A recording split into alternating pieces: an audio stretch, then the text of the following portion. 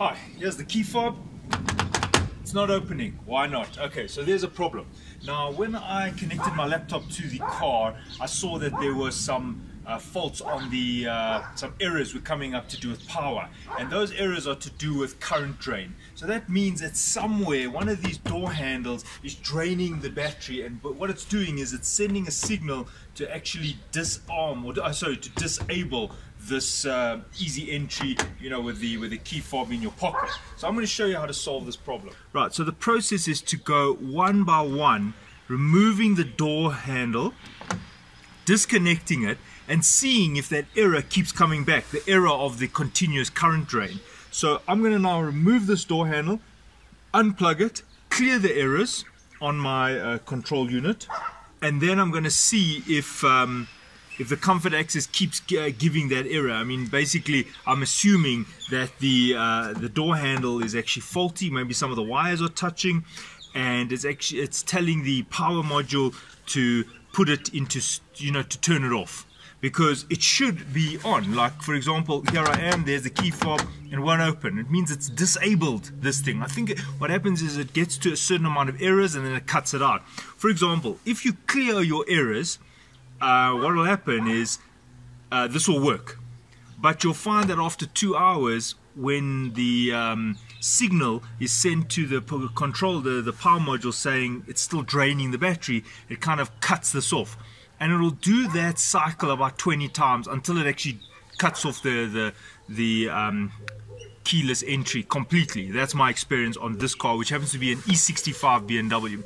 Alright, so here is an example of the errors. You can see the A158, A161, 163. I can't recall which is specific to current drain, maybe all of them, but anyway, those are the errors that keep popping up on my system, and I think that's got to do with the comfort access draining. And why I think that is because the comfort access will work for about 2 hours, and then if the car's been parked for a long time, it won't work. So it's almost like the current drain continues, and then the power module sees, hey, there's still current being drawn here, block that device. Okay, so on my car it was working perfectly. Then what started happening is it worked for a short period of time, and the car was parked for a long period of time. It stopped working. So now it doesn't work at all. So it went from working perfectly to only working if you've been in the car recently to not working at all. Okay, so what I'm going to do is I'm going to remove this and then see, I'm going to clear the error and then see if it still gets that power drain error. So this is a very lengthy process because you've got to remove it, let the car go to sleep. Remember that even in sleep mode, when the car is off, this should still remain active, meaning it should still pick up the signal of the key fob being within about 1 meter of the car. So I'm going to do this one by one. So first step is to remove this door handle. Okay, to get this door handle off, there's a little plate there, and there is a little space, a little hole, and the hole is there to help you when you want to put the door handle back on, because when you put it back on, you're going to hook a little wire and pull on it. So that means to get it out, you have to push this little plate in and slide it along. So what I'm going to do is I'm going to get the screwdriver and just wedge it on the little hole so that I can push that plate in. Okay, so there you can see the plate I'm talking about. You see that one? This you would hook in when you want to put it back. So right now I want to push it in. So what I'm going to do is I'm going to push against the plate. See, there you can see it. There's the edge of that plate. You see, that's it. I'm just pushing against it. That's it. So I'm going to now use a screwdriver. I'm going to get the screwdriver kind of in that hole there. There, you see there, that hole there, and then using the screwdriver and a little tap on a hammer, I'm going to push this little sliding plate in. And note, I didn't hit it hard with the hammer. Right, so this now comes out. A little bit of fidgeting here. Peel it out. There's some wires, so I'm just going to peel these, loosen these wires. 1, 2. Okay, so what you want to do now is you have to inspect the condition of the wires. So let's start with the wires that are at the doors, on the door here. I'm just seeing there's no tears in these insulators. Looking there, it's looking fine. I don't see any oxidizing here. So overall, I'm happy with the condition of this. And if you look at the door handle wires, already I'm seeing something that I don't like. If you look closely, you'll see it's going green. That means it's oxidizing. Means that there's current leaking onto this, which is the chassis, and that's kind of the negative, or the earth. Well, it's not earth, but it's the negative. So what's happening is you can see look how tight this is. Somebody has twisted this way too much, and I can already see, look, there's a tear just over there. I don't know if you can see it on the yellow. So immediately I can see that this door handle is faulty. Maybe I'm lucky and this is the one that is shorting my comfort access system to ground and actually causing the battery control unit, the power module, to keep receiving an error of leakage current. You see, what is happening is the current is leaking into the chassis, maybe even further inside there. So what I'm going to do now is I'm going to open this and actually repair it. Alright, so there you can see I'm now quickly reading the errors, and you can see if I go to the power module. Okay, so if you come look here, you can see the power module. Look at that, A158, A161, A163, and those are the errors I'm talking about, and you can see it says 21, 21, 21. I am under the suspicion that when it gets to a certain amount of errors, it actually blocks the feature on the car. So I'm going to now clear the errors, and then I'm going to let the car go into sleep mode and see if these errors, the power errors, keep coming back. You see, now let's just read quickly. Okay, so right now there's no errors on this vehicle. And that's kind of an uncommon thing on BMW. Okay, that's supposed to be a joke, haha. Okay, so what I'm going to do now is I'm going to let the car go into sleep mode and see if the error comes back. If the error is gone completely, well then guess what? That was the problem door. I got it right first time. If it wasn't, I'll have to do the passenger side and then eventually go around the car to the back as well. So there's the problem. You can see, look at these wires. You can even see it's going green. Now the green means it's oxidizing. Oxidizing means when a leakage current touches onto the chassis. In this case, this is all at 0 volts, the chassis, and it's like a trickle current, and it starts to oxidize, meaning that there's live voltage sitting here and it starts to discolor. So what I'm going to do is I've got to open this part here, get in there, fix these wires, maybe put some heat shrink on, and that's it. Alright, so first thing is this has already been repaired, so I'm just going to cut away this little holder, which happens to be a cable tie, and there you can see this thing is wound a bit too firmly. There's some tape here. I'm just going to remove that. Right, so there I can see the wires. The condition is not too bad, but I'm sure once I've opened this I'll see that it's probably even worse inside. But there is a tear, so obviously that's been touching on the chassis. See, there's an actual tear. So what I'm going to do is I'm going to open this thing. So this is how you open it. First thing is release the spring. Okay, my advice is to lift the spring from this side because this is plastic. Very easy to break this plastic, while this side is metal, not as easy to break the metal. So I'm going to get it that side.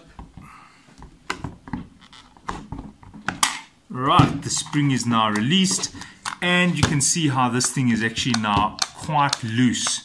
So what we have to do is we are trying to get to this part here, which means we have to remove this arm, well, this metal piece from the plastic one. So that means that this, you see, I'm pushing this little pin.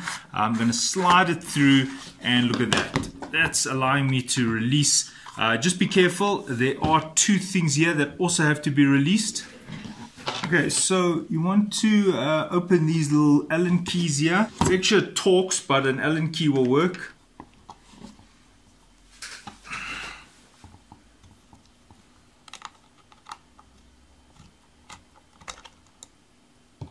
Okay, now you can see there is a shaft blocking this handle from coming out, so we have to move the shaft through. So that's under quite a bit of force, and you'll find on the other side similar thing. There's a little shaft that is going between both these sides. Alright, so I'm just putting a little bit of WD. Okay, when I said a little bit, I mean it.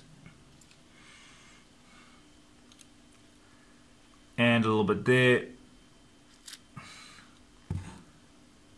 Alright, so all you need to do is I put my screwdriver on the side there, and I'm just going to tap it. And notice I'm just using basic tools. I'm not coming here with a hammer, although obviously you should use a hammer. I'm just using the back of the pliers. I'm just showing you how lightly I'm tapping this. I'm not whacking this in here because you'll break this entire fitting.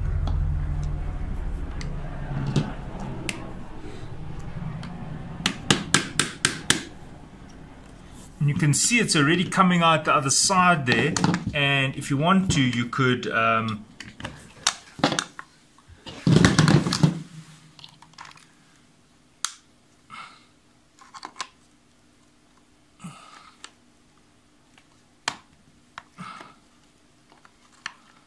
right, so the one is out now, and there's one at the bottom, and what you can do is you can use the screwdriver again and just tap the bottom one out.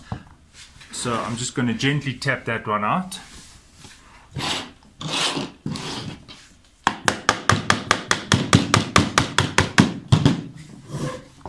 And there you can see it's coming through at the back. You need to get both of these out. And there it's completely out. So that part is now done. You can see I have the two shafts out that are like the holding pins, and now this door handle could actually come out. I don't know if you see that, it is coming out there. I can see there is some damage on those wires. Alright, so you just left with this other side here. Again, you've got a shaft here. You don't have to release the shaft, you can just wiggle this. This one I'm not able to get out, and I don't want to force it, but I have done this before, and I'm able to get this handle part out without removing that shaft. And this is why I have actually removed that spring, because now I'll just release that, giving me a bit of free play here. You can see now, unfortunately, so you can see now because I've released this, it's giving me free play here. But just be careful, if you just bend it like this, you're going to snap that off. So what I'm going to do now is I'm just going to gently release this part here. I can only do it once that has been released from that this shaft here, and remove the spring loading. Okay, so I'm just gently pulling this apart. You can see, ideally you should have taken this pin out, but mine is fused there, not able to get it out. So I'm just going to wiggle this a bit and hopefully just get this out without having to move that pin. You can see it's almost out. I'm just gently, even with my hand, just twisting this a bit. Look at that. You see I'm coming at an angle like that, so I did not damage that. Alright, so that is now off, and you can see the handle allows me to pull it out completely. That feeds in there. So this is your door handle now. As you can see, unfortunately this is broken. I can just stick that back on. I'm not too worried about that, but here is the problem. Yes, look at that. So these wires, especially there, look at that yellow one, completely twisted, damaged, and I'm going to show you how to repair this. So the first thing I want to do is I'm going to open this metal, this part here. This is a very, very small, actually it Torx, very small. You could probably open it with an Allen key. Okay, so this is a size 1.3 Allen key. I'm just turning this little screw here. Okay, the Allen key is working, but I'm just going to use the correct tool because it's much easier to get a grip. This is a Torx. This is a, what number is this? This is a T4. Okay, but as I said, the Allen key will work. It does grab onto the head. Right, are there any more screws? No. Now we can peel this open very gently, keeping in mind that this has probably been closed since the car was manufactured. Yeah, and there it's starting to come. Again, don't force anything. This is almost an aluminium like a foil finish. It's still plastic, but it's just got like a foil finish, I think, just to pick up your charge when you touch the car. There we go. So there we have it. A little foil finish handle, and there is what seems to be a weighted part, and you can see there's the wires coming in to this this part over here. Alright, so inspecting these wires, the red is perfect, there's no problem. The yellow is damaged, the brown also a bit damaged as well, and the white looks fine. Okay, so I'm just doing a pressure test. What that means is I'm holding the base of the wire and I'm just pulling on it to see if it's actually just snapped, and it's actually not. And this one, I just want to see if it's maybe snapped in there, and if it was, the plastic would kind of just stretch. No, the wire's still in there.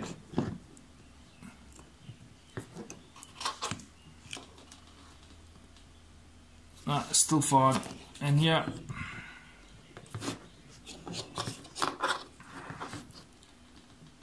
also still fine. Okay, so in this case there aren't any tears here. Now if this was broken, you'd have to solder it and maybe use some heat shrink just to repair this. I do have a video showing that. Some very fine heat shrinks will work, and then you actually just put the heat shrink over the little solder joint. But in this case, these wires are fine. What's happened is that little tear of it just over there is the problem. So I've cleaned it with thinners just to get any oil off. Remember, I did use some oil to get in here. And also look, this part here is broken, and that's probably also why the comfort access is giving problems. And remember I said there's like a foil. See, if you listen to that, this is like dipped in a foil to conduct. So what we've got to do is we've got to make sure that this remains in good contact, and you can see that it touches the whole chassis of the handle. So that's important, because when you touch this, remember that your hand touch also activates the comfort access system. So this is part of the repair. Now I don't want these wires shifting around like that anymore, so what I'm going to do is I'm going to put some tape, which is also going to hold that piece. So I'm just putting a very strong tape. This is called panel beaters tape. Well, why I call it panel beaters tape is panel beaters use it. This is a very strong tape. You can even stick a spoiler on your car with such a tape. And then I'm going to put this back. Right, now I will deal with that later. And now can you see before I do that, I'm just going to wrap this one wire. Also making sure that it doesn't touch that foil. That's one of the reasons why I've put the tape there. So I'm just going to wrap this yellow wire as this problem one. And I haven't done a very good job there, but I do think that it will solve the problem. Okay, now the only thing is I didn't pull the tape top part off. So, okay, so there are the wires. Now I'm going to just spread them nicely like that. See, look at that. And I don't want the tape to come out the side there, so I'm just going to have to cut it now. And this is really sticky tape.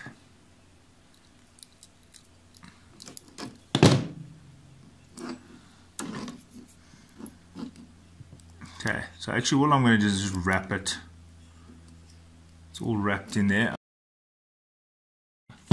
Now I can put the other cover on.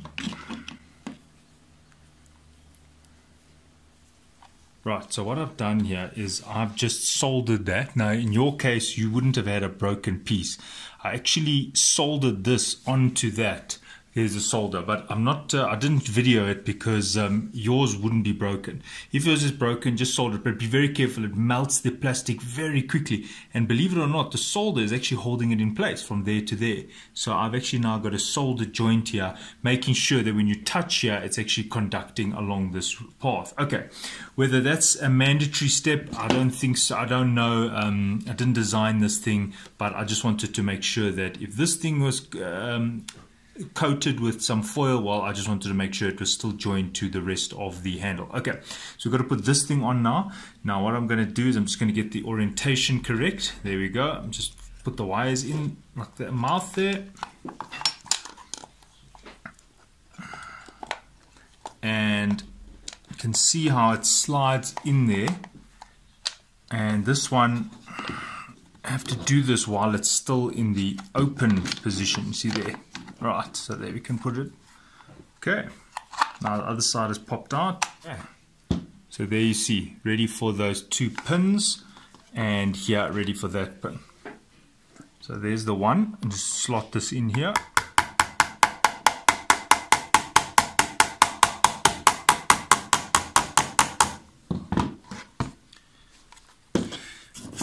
Now if you're concerned that these pins have gotten a bit rough, just take some sandpaper and just smooth them out so they go in a little bit smoothly.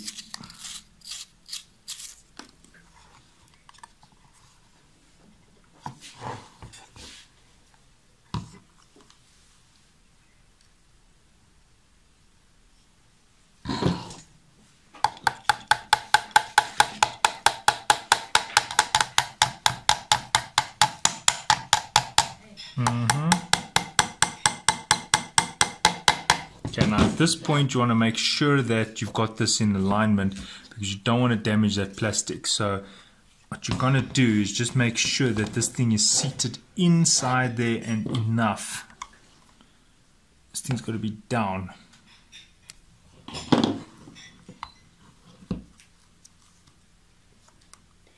And then how many times 2 goes into 6? I can't see. How many times 2 goes into 6? And itself.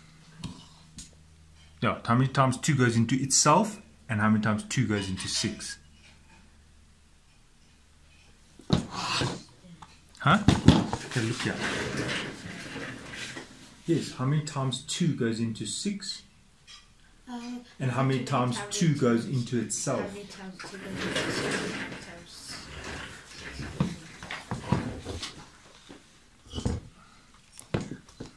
Okay, so you want to press this down. Remember that mine is under a little bit of pressure because I've put that tape there. So I'm just going to help it.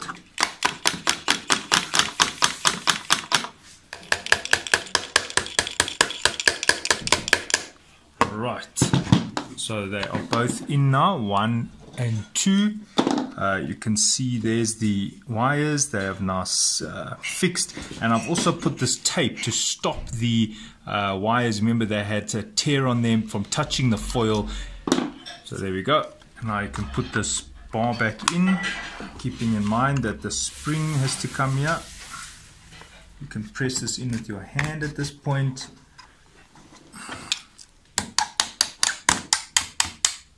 Right, so there's the door handle, back to how it was.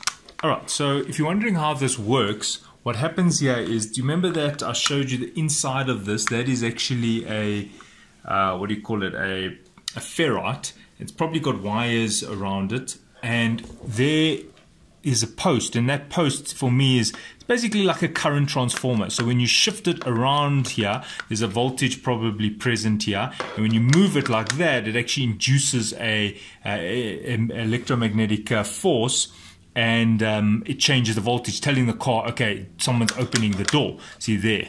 So that is why there's that inner, and it goes all the way into here. All right, so that's the mechanism of operation. Now I just got to press this a little pin in here. Just be careful, this is aluminium, so you got to be careful. I'm actually going to support it there at the back while I tap it. Okay, there we go. Okay, so this one is basically done. As you can see, all I need to do is just put that in there, and make sure that these wires don't get caught in anything. So I'm going to wrap them now with the insulation tape so that they don't get caught between anything. There we go.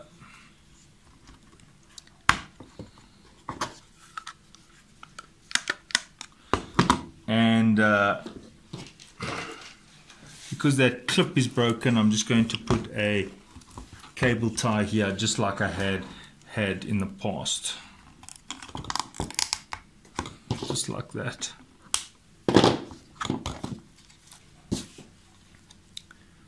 Right, so this is now ready. It's repaired, and I can now put it back on the car. Now, if you by mistake broke something, you see there's a bit of a tear.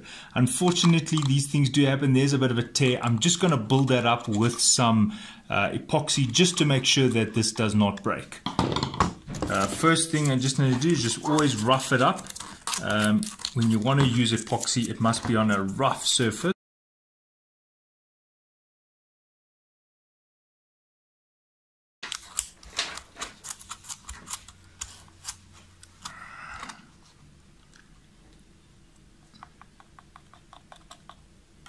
Just make sure you don't glue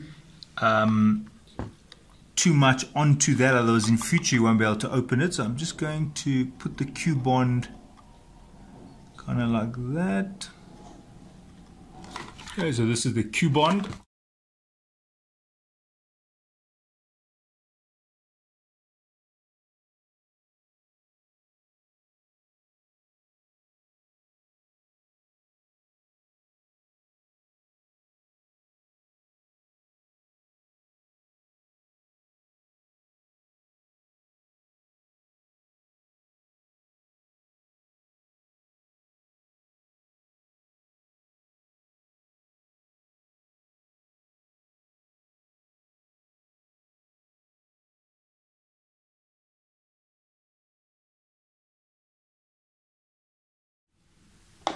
Okay, so I've repaired that little crack there. As you can see, it's going to handle me pulling on this very roughly, trying to break it, can't break it. Now it's time to go and put this back on the car. And if you've got this, it's a little contact chemi bottle, and all it does is it cleans the electrode. Just pour a little bit there and there on those wires there. And if you've got this little contact chemi bottle, it just removes any oxidation, and spray a bit there and there just to remove any oxide that is formed on those conductors. Okay, so the door lock is ready to come back. Now, one thing you want to do is go and do a error check. So I'm going to quickly put the laptop on and quickly see if I've got those errors. The car's been sitting, it's been a whole day, I've driven around. Yeah, funny enough, I drove without the handle. And here is the repaired door handle, and I'm going to quickly check if there are still errors there. Okay, so you can see the time is now 3:43 p.m, much later in the day. I've even driven my car. I'm now going to quickly just check if those errors are cleared. Okay, so what we're looking for is the power module. Okay, so look at that. Power module, no errors. So that meant that by disabling that door handle, I've actually found the correct door. The door that is giving problem happened to be the one I did first, so I was very lucky there. If it wasn't, I would have had to have gone around the car and keep doing the same procedure of trying to check each door handle and fixing one by one to make sure there are no errors. Now, since there are no errors, I can now put it back on. No power errors, no comfort access errors, there's no errors. I can now put the door handle back on, and guess what? It will probably, my comfort access will probably work the way it should have. Okay, so to plug these back in, it's quite easy. Only can go one way. So that one is going there. See, won't allow me. Oh, there you are, that way, that's going there. And this one is going like that. Okay, so they're in. All I have to do is now insert this the wrong way around. Just be careful of the orientation, the way you fold these wires. Just check that everything is fine. Yes, and now I can just put this. Look how I'm sliding it in there. A bit of a wiggle. You might have to, do you see what I did there? I'm pulling it a little bit. Okay, check it out. Has not engaged, it's not correct. It's not getting it right. There we go. Check it. Yes.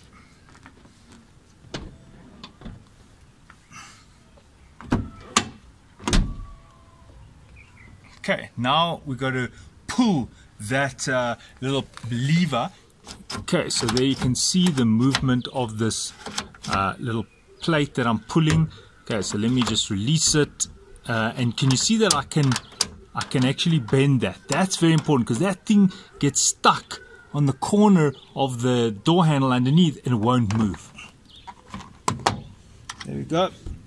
Right, so a bit of wiggling and also twisting like this. And just give it another quick pull and it's tight.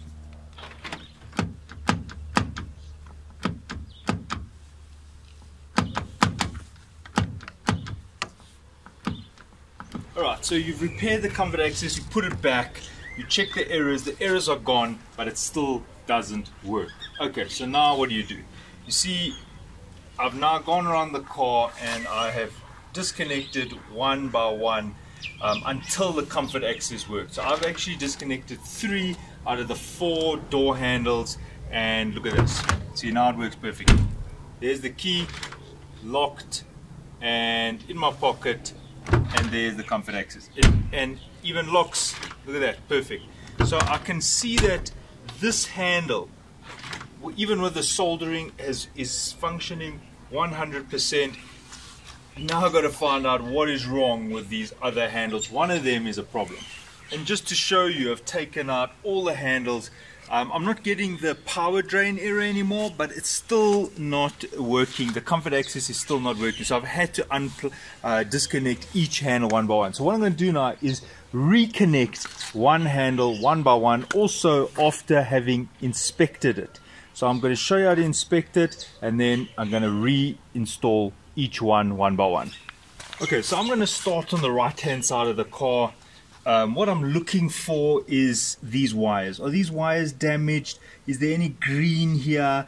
Looking inside here, looking here, there's no tears on the wires. It's still got a lot of flexibility here. The door handle itself is fine. So this one looks good, in good order. I'm going to put this one back now. And just by the way, you know, to making this future fault proof, I'm just going to drop some glue in there, because this movement here eventually scratches on the steel at the back there. And I use the word steel loosely. It's plastic covered with a foil coating. I often find that it tears here, and that's where the problem is, because there's a bit of movement there, especially underneath there as well. So what I'm going to do is I'm just going to put a little bit of glue there. Yeah, you see it's starting to wear on those wires, but the jackets are still fine. So I'm just going to drop some glue in there to make sure that that doesn't wear any further. Okay, I'm just using some cold glue, just a security glue. Just put it here, just a dot there, and on the other side. And now I'm just taking the screwdriver and making sure that it goes in nicely. And you can also see I'm letting the glue surround the wires so that they don't move around. Okay, so that is now done, and I'm now going to install this handle. And you see that this handle is functional. You can see how I've connected it, but not I haven't placed it inside here. Look, I'm going to lock the door by pressing on it. You see, you can hear it locking. I don't know if you can see it locking. And I'm just going to, it's perfect. So there's nothing wrong with this one. I'm just going to put this one back. Alright, so just putting this back in. Always a bit of a struggle. There we go. Just make sure before you put it in that this thing can move. So see? Yes. Yes, you want to check that this thing isn't propped out. If it's propped out, you've installed it with something in the way.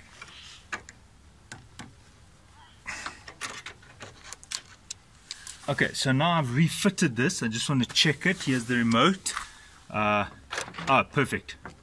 Perfect.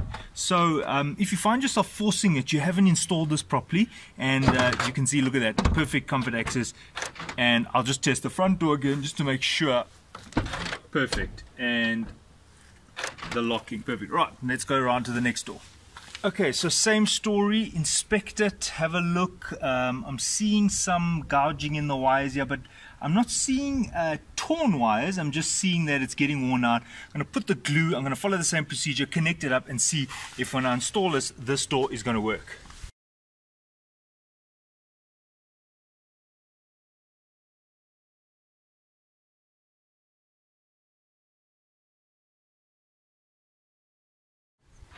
Perfect, so it locked. Perfect.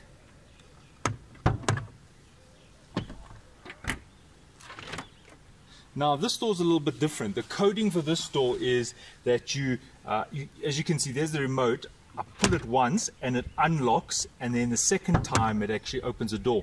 So this has got to do with coding. It's nothing wrong with the door handle itself. I just want to see that it locks the the lock pin there. Just see if it goes down. Yes, I'm sure you can hear that it went down. So this one is actually fine. So that brings me to the last one, which means it's the front left.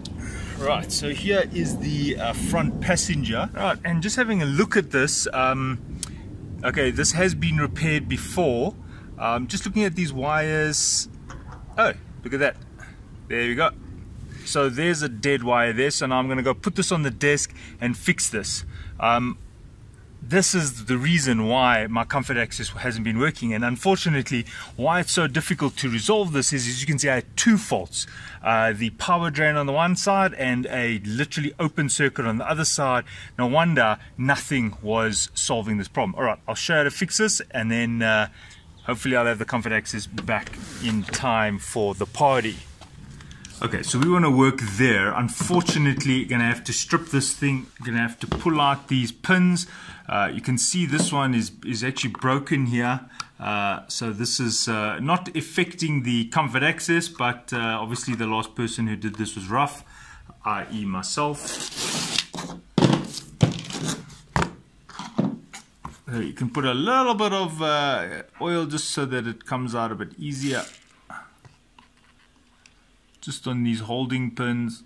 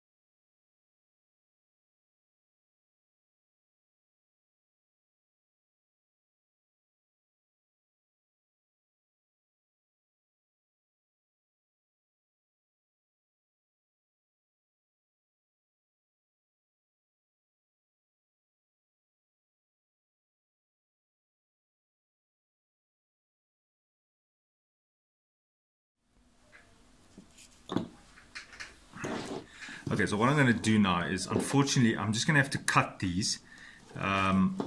It's probably a good idea to cut them at slightly different lengths so that the bulges where the solder is happens at different places. But that would be first prize, but unfortunately I don't know if I'll be able to do that. Let's just cut this brown one about there. Just be careful not to damage there, because otherwise then you're going to be cutting into the little, what seems to be a ferrite, and that's going to be not so fun. Okay, so those are actually fine. You can see I've now opened them. I can tin them and get them ready. You should use wire strippers at this point. Okay, there's all the wires. This brown wire is completely corroded, so I'm just filing it down with some sandpaper, otherwise the solder won't get on this, won't bond to this.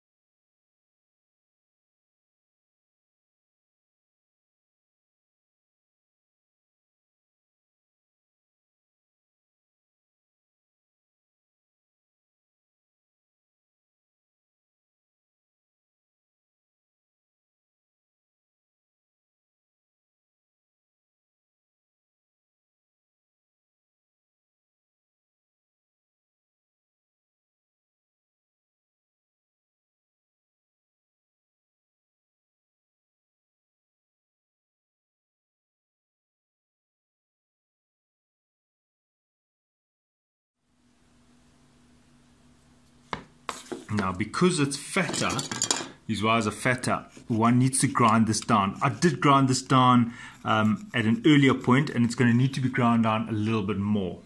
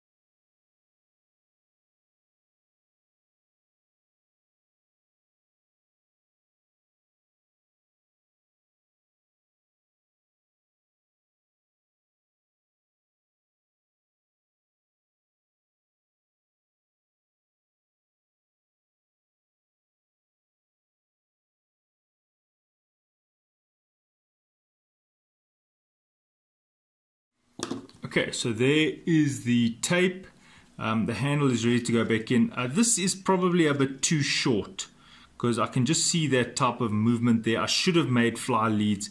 So if you do this, rather just extend the wires.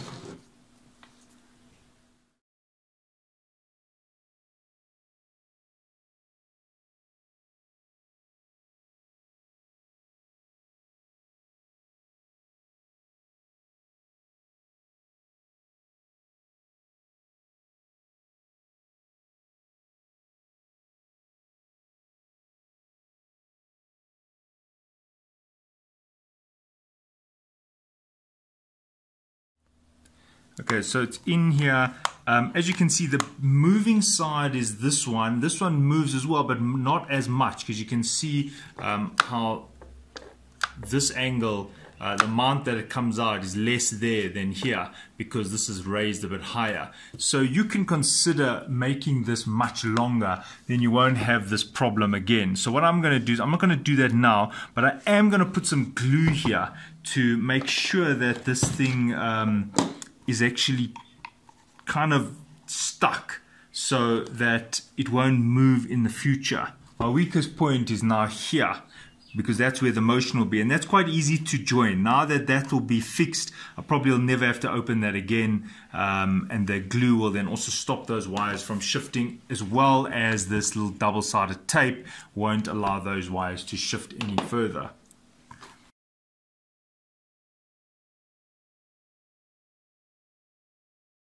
When you're trying to push this in, you've got to make sure that that handle is pressed down. Otherwise, you're just going to hit this onto the side of that and you're going to damage it. So you're going to see what I'm going to do now.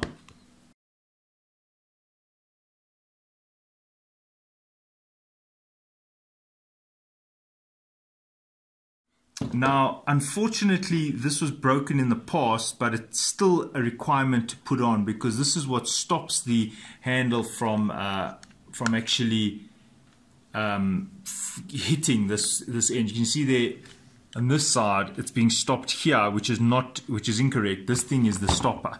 This thing hits somewhere about there, and it kind of hits that thing. So what we're going to do now is I'm just going to use a little like epoxy and actually glue this thing on.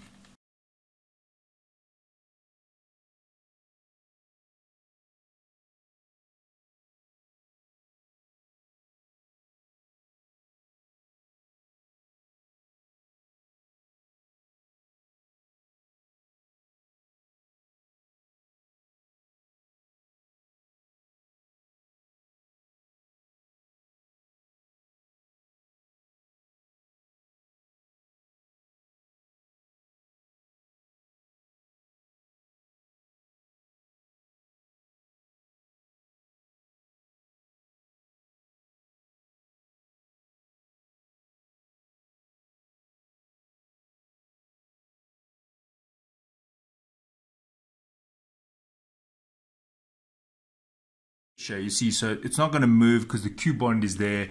I'm happy with that. Now I just need to put the spring in.